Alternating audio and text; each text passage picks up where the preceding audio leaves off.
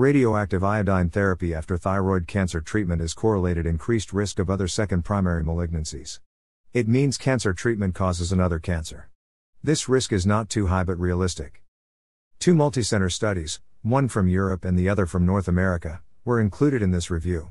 One group was treated with radioiodine, another group without radioiodine. Latency period of 2 to 3 years after thyroid cancer diagnosis. There was increased risk of following cancers among who treated with radioiodine. Leukemia may be slightly increased risk of bladder, breast, central nervous system, colon and rectum, digestive tract, stomach, pancreas, kidney, and renal pelvis, lung, or melanoma of skin cancers. But not important. According to another study, patients with radioiodine therapy had an increased early risk of developing acute myeloid leukemia and chronic myeloid leukemia. But no other hematologic malignancies. Acute myeloblastic leukemia that arises after radioiodine treatment has a poor prognosis. Radioiodine should be monitored for myeloid malignancies as part of cancer surveillance. Study from people 50-103 was observed after radioiodine treatment 1973 to 2008 years. And 4,457 individuals developed second cancers. It's 8% of the population. Most commonly elevated second cancers were the salivary gland and kidney. Additionally, the increase in second cancers in patients with recently diagnosed thyroid microcarcinomas, less than 10 suggests that aggressive radiation treatment of the first primary thyroid cancer, the environment, and genetic susceptibility, may increase the risk of second cancer.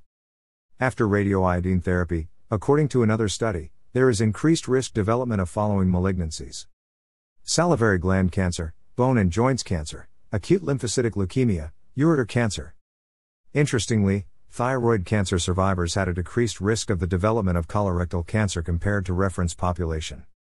Another study, a total of 1,571 patients, 40%, received radioiodine. 26 SPMs were observed, and 18.3 were expected. Patients treated with radioiodine were at dramatically elevated risk for development of a salivary malignancy. The risk of leukemia in radioiodine-treated patients was elevated, but not too much.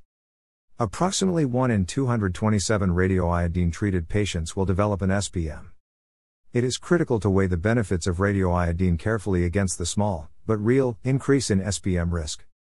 After radioiodine therapy, a statistically significantly higher secondary malignancy was observed in leukemia, non-Hodgkin's lymphoma, 2.38, prostate, 2.30, lung and mediastinum, 1.93, pancreas, 1.83, kidney, 1.81, breast, 1.48, and colon rectum, 1.31 cancers. A cumulative radioiodine dose greater than 150 mc possessed a statistically significant risk for all cancer combined, R equals 1.30, and leukemia, R equals 6.03.